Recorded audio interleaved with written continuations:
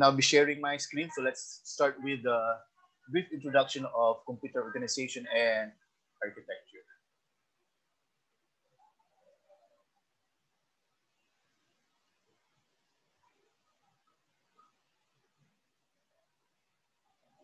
Nakikita ba?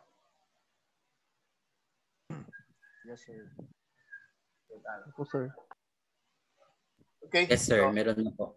meron na. So we have the introduction, computer organization, and architecture. Zion. Ganyan natin si Zion.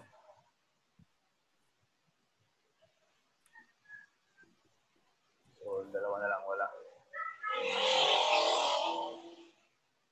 Okay. So introduction to computer organization and architecture. So more or less this will just define some terms and maybe a brief introduction of what is computer organization, etc. Now, sorry with low graphics, but more or less with this picture we can already view the relationship and maybe the differences between the computer organization and architecture, especially the relationship. So here, more or less, the yellow one is about high-level software or about application of software. And at the core, maybe your low-level hardware or the hardware. And in between is actually some sort of an interface. So this will only react, this can only be acting and reacting to each other with the use of an interface. So there should be an interface. Just like, for example, we as users, we can only use an application because of the user interface. So that is where we interact. Okay. So the same is true with this. Same is true with this. The software and the hardware will actually interact with the use of the interface. Actually, the interface is usually called the architecture. So yan yung parang pinag-architecture. Now, here are some differences. Or necessarily differences, but some are the relationships siguro. So computer architecture is concerned with the way hardware components are connected together to form a computer system. While computer organization is concerned with the structure and behavior of a computer system as seen by the user. So it's more on the structure. It acts as the interface, as I've said a while ago, in architecture is the interface between hardware and software. So while the organization, it deals with the components of a connection in a system. Computer architecture helps us to understand the functionalities of a system, and computer organization tells us how exactly all the units in system are arranged and interconnected. So you'll be seeing that more as we go on with our slide. For computer architecture, a programmer can view architecture in terms of instructions, addressing modes, and registers. That's why later on, these are some of the topics that we will be discussing. So instructions, addressing modes, registers. And whereas organization express the realization of an architecture. So an organization is actually from this, it's based on an architecture. So when we create computer components or whatever, yung mga organization yan, it is actually based on architecture. We just don't create computer components, or we just don't create computers or maybe processors na basta-basta. If we create processor, it should be following some sort of an architecture. Okay, so while designing a computer system, architecture is considered first, and organization is done on the basis. Yeah, so kung meron na yung architecture, then the organization is done on the basis of the architecture. Computer architecture deals with the high-level design issues, and computer organization deals with the low-level design issues. So more kasi on the hardware portion yung organization. Then natatakpan yung slide ko. Kaya hindi ko rin mabasa. Hindi ko na mabasa. Ayusin ko na lang muna yata yung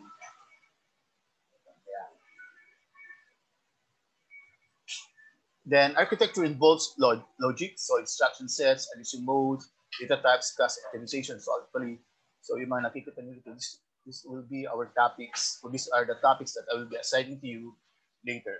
And organization involves physical components, you can design, others, signals, and peripherals. In this subject, we'll be touching more on architecture and just a little bit of organization. Siguro yung sa umpisa lang ng konti organization, but it will be more on architecture.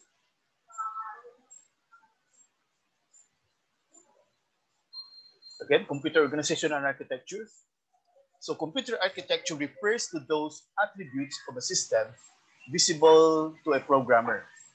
Or put in another way, those attributes that have direct impact on the logical execution of a program. So examples are, let's say, how are, what are the, for example, yung nasa yung mga registers, how are memory stored inside, or how are variables stored inside memory, etc. So computer organization refers to the operational units and their interconnections that realize the architectural specification. So again, yung computer organization realize the architectural specification.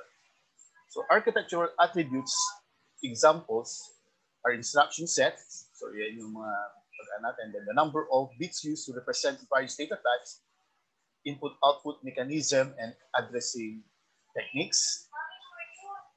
Organizational attributes include hardware, details transparent to programmers, such as control, signals, interface between the computer and peripherals, and the memory technology used. So relationship between architecture and organization is very close. Changes in technology not only influence organization, but also results in the introduction of more powerful and more complex architecture. Now, if we're going to look at this, we can say na yung architecture, although it becomes more powerful, more complex, pero ang binabago niya, yung core, halos hindi binabago yung architecture. Okay? The reason for that is, for example lang, kung binago mo yung architecture, marami ang magbabago because the hardware is, again, more or less based doon sa architecture. If you change the architecture, yung mga dating software will not anymore be compatible with, for example, doon sa bagong architecture na yan. Okay? Pero, so usually, noon, kumari, we have only 16-bit processor, then naging 32-bit. So, may mababago sa architecture ng konti, pero yung base, yung core noon, it's still there. That's why yung mga 8-bit na application, for example, can still run in 16-bit. O ngayon, 16-bit na, naging 32, 64, di ba? 64-bit na yata mga processors. So, yung 32-bit still runs on, can still be executed in. Kasi the architecture, hindi masyadong nagbabago yung architecture, especially yung core. Nagiging more powerful na nadadagdagan. Pero yung sa hardware, usually, maraming nagbabago sa hardware. Maraming nababagong processor, for example. Okay. So, we have, nag-join. Okay, so there are changes with architecture. It becomes more powerful. But again, the core maybe is not that changed. And as compared with yung computer mismo yung organization. So in computer organization, there can be changes, but still, if they change this, they're still following the architecture. So your architecture are nagiging basis. So organization is the hierarchy of the layers, software, low-level hardware, operating system, etc. So some sort of the hierarchy.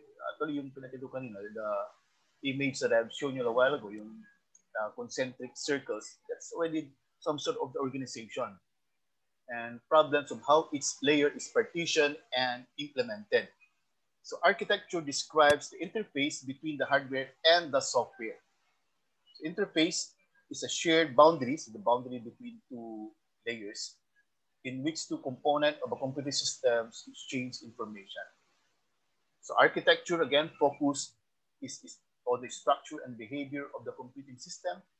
And ISA define everything a machine language programmer needs to know in order to program a computer. So, yeah, then what an ISA defines differs between ISAs. In general, ISAs define the supported data types, what state there is, such as main memory registers, and the semantics, such as memory consistency, addressing modes, instruction set, etc. So, um, these things here are more or less the topics that will be discussed in this subject. That's why, as I've said a while ago, uh, we're going to discuss a few on computer architecture, but mostly more on computer organization, let's say. A few on computer organization, but mostly on computer architecture. Now, these are the layers, computer system layers. So this is the organization itself.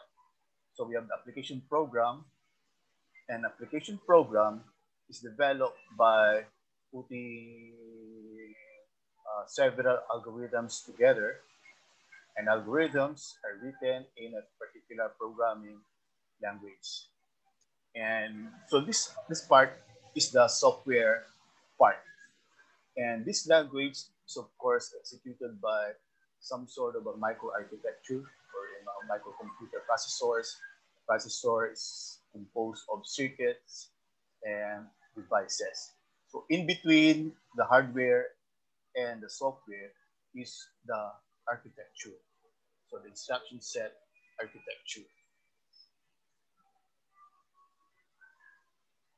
Now let's again have a different look at the layers. Transformation between layers. So how do we solve a problem using a computer? So we have a problem. So again, systematic sequence of transformation between layers of abstraction. Yeah. So if we have a problem, so how do we solve the problem? We have a software design, and in designing, we choose the algorithms and the data structures that we're going to use to solve the problem. That's why we have now the algorithm. And the algorithm, okay, so we can do this by choosing the programming language to express your algorithm design. Then the program, if you have the program, we have to compile, interpret this, and actually in creating a compiler, interpreter should be based on a certain architecture. So we have the instruction set architecture here. And that architecture is, of course, executed by the processor. So the processor design choose structures to implement the ISA. So we have the micro architecture. Then this architecture, the microprocessor, is actually composed of logic circuit design.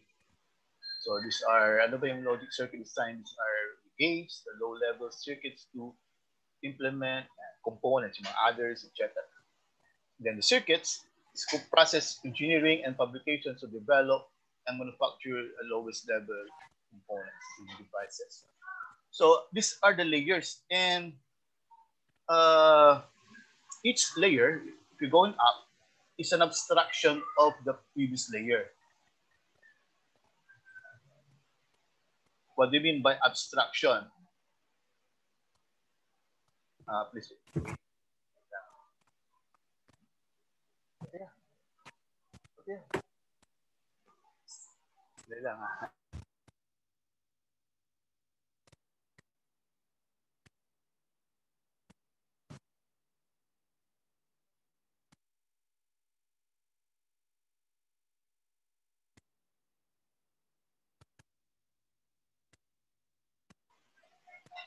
Okay, so I'm back. So if you're going up, it's a different layer. And if you go up, each layer is actually an abstraction of the previous layer. What do I mean by abstraction? Simply, what we mean by abstraction is something to make the previous one, the lower layer, easier. So your devices, so it becomes circuits, so it's easier to use circuits. And then instead of just circuits, we combine them. We have the micro architecture, yung microprocessor. Okay, and then we have the instruction set. So the instruction set, so instead of using the instruction set, instead of using for example, assembly language programming, we just use maybe a higher level programming language. And higher level programming, so to solve problems, just can make use of algorithms. And then the algorithms can solve the problem. So we go up, each layer is an abstraction of the previous layers. Again, when you say abstraction, we are trying to make the previous one, the lower level, easier. Parang simplifying the previous layer.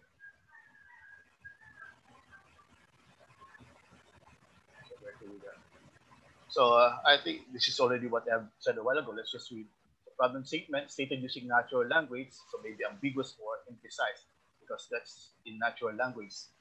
And then, so to solve that, we use algorithm. So the algorithm is a step-to-step procedure guaranteed to finish.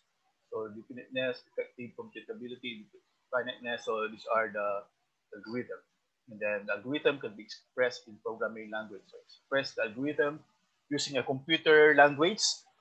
So usually in a high-level language or sometimes in a low-level language. But most probably most programmers will be using high-level language, unless you consider C language maybe as a low level, because some consider C language as some sort of a low level, but not very low. It depends on who's maybe it depends on who's looking at, or who's the standard of those who are doing the leveling of programming languages. Then we have the ISA, which specifies a set of instructions the computer can perform, so data types, addressing mode. And then microarchitecture, the detailed organization of a processor implementation, different implementation of a single ISA. Logic circuits, so combine basic operations to realize microarchitecture, so many different ways to implement a single function on the devices, properties, or materials of manufacturability. So let's proceed to the next one. Structure and function. So let's discuss this one. The structure is, the way in which the components are interrelated. So more or less, we're talking about some sort of organization. So function is the operation of each individual component as part of the structure. So the four basic functions of a computer is data processing, data storage, data movement, and control. So these are the four basic functions. I hope you can see the image. It's quite small, but here, operating environment, me myself cannot read. Operating environment, so source and destination of data. So this is the source. So this is where data is entered, and data will also be displayed or outputted from this point. So if this is your computer, then most probably these are your input devices and your output devices. So if the data moves in, then what will be the component that is in charge in moving the data? Of course, we have the data movement apparatus. Data movement apparatus. And then the data movement apparatus. So, but what is giving instructions to this data movement apparatus? The data movement apparatus is, of course, being controlled by some sort of a control mechanism. So you notice this one is at the middle. It's a control mechanism. So yung control mechanism, just some sort of yung boss. Okay? It actually dictates what will be done by the components. So if somebody entered data, the data movement apparatus will be moving that data, of course, through the instruction of the control mechanism, and will be instructing that data maybe to be stored in a data storage facility. It can be the RAM or it can be the disk. And if, for example, you want to process that data, the data mechanism will tell the data storage to retrieve the data and then process the data. Once the data is processed, the output will be again controlled by the mechanism, will be dictated by the mechanism to be moved maybe towards the output device. But it will only move to the output device because of the data movement apparatus. So more or less, this is the functionality. Again, if you input data, the movement of data will be taken care of the data movement apparatus. Storage is a data storage facility with a processing, but all of these three are actually controlled by a control mechanism. Okay. So I told you this is the same with the image a while ago, but with different visual representation. So if this is a computer, we have the input. So it moves, parang may conveyor here. Yan yung data movement. Diba? Parang if you're going to look at this as some sort of a factory, we have some sort of a conveyor here to move the data from the input to the memory and data path. Yeah, this is now the processor. It processes the food, for example, it processes that data, then go back to memory, and then from memory to the output device. But who is instructing them? The control mechanism. So that's how more or less a computer works. That's the organization of, or how more or less computer, computer organization. So it seems to just a more complex drawing, but still the same with the previous example. So we have the keyboard, then we have the keyboard controller, then the data. Sorry, I cannot read anymore. System, what's this? I cannot read anymore. But if you're going to look at this, so more or less, we have here the input-output devices. We have the memory, then memory mechanism. We have the processor, and the processor, of course, control includes a control mechanism, also a controller dyan. And so we have the data movement, the storage, and then from storage towards the output devices. And of course, this is controlled by different controllers. So we have the I/O controller, the CPU is a controller itself, keyboard controller, etc. Again, let's take a look at the structure. Now, let's say that this is our computer.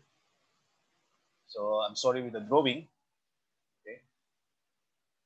Mukhang buhok ito, pero it's not here. So this is the computer. And a computer, we have peripherals connected to the computer. And also communication lines connected to the computer. So both of these are some sort of input and output. So communication lines and peripherals. So inside the computer, we have storage and processing. Now, if we're going to expand this, let us expand this portion. It will be something like this. So this is now the computer. And inside the computer, we have the main memory. So that's your RAM. You have the input, output, apparatus, and all of these, the data will be moving from this to this to this using the system bus.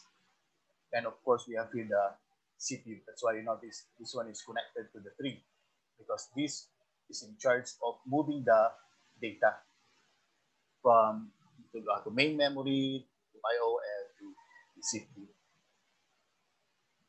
So again, this one, we just expanded this. We try to drill in.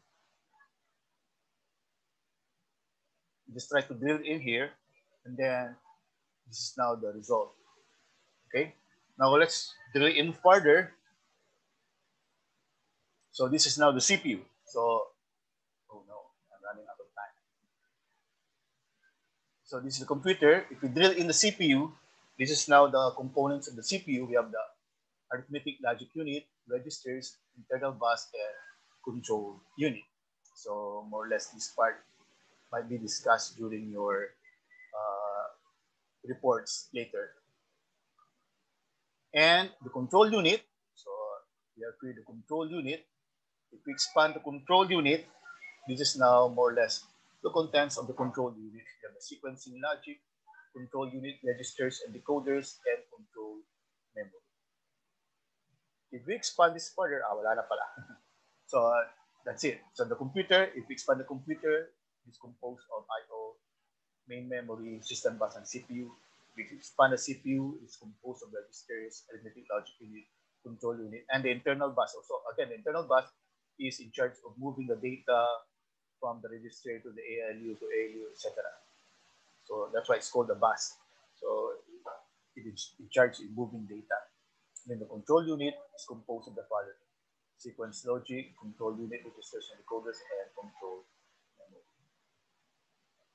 So the four main structural components, the central processing unit controls the operation of the computer and performs its data processing functions. So more or less you know that. Main memory stores data, of course, you know that. I/O moves data between the computer and its external environment. System interconnection, some mechanism that provides for communication among the CPU, main memory, and I/O. So the example of this is a system bus. So the data moving data from one component to another. Control unit controls the operation of the CPU and hence the computer. So yan yung isa sa mga control. Arithmetic logic unit performs the computer's data processing functions. And registers provide storage internal to the CPU, and we'll learn more of this as we go on. CPU interconnection, some mechanisms that provides for communication among the control unit, ALU, and register. So ito yung bus doon sa loob ng CPU. Okay? So more or less, that's it for my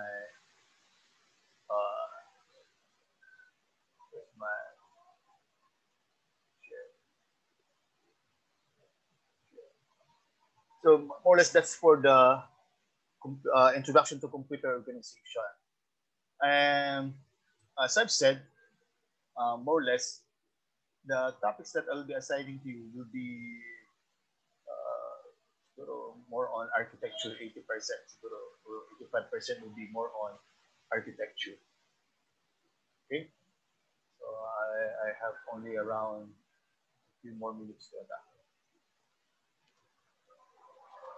Okay, so if we can now go back to our group chat so that I can be will be assigning to you more or less the topics that we will be reporting or sharing in this course. Okay, so thank you very much for listening. Thank you.